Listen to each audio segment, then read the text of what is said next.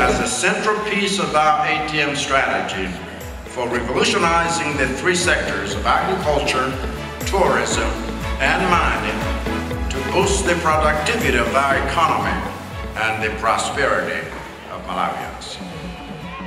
The warm heart of Africa is a state of mind, and that doesn't change because of the problems that we're facing. We have been through so much as a nation, so much. We have lost 1,000 people in the past month, but we're still here standing, and this tourism sector has faced a number of challenges, especially in the past 3 years. But it is back. You've seen it. 60% increase in exhibitions just goes to show, to say, these people are saying, we want to come back and we want to show that we are the driver of this economy. We are here after 3 years, right? So the last event we had was in 2019, but this time we can see it's really big, and we can see a lot of change. So we were able to meet a lot of buyers, so it's big this time.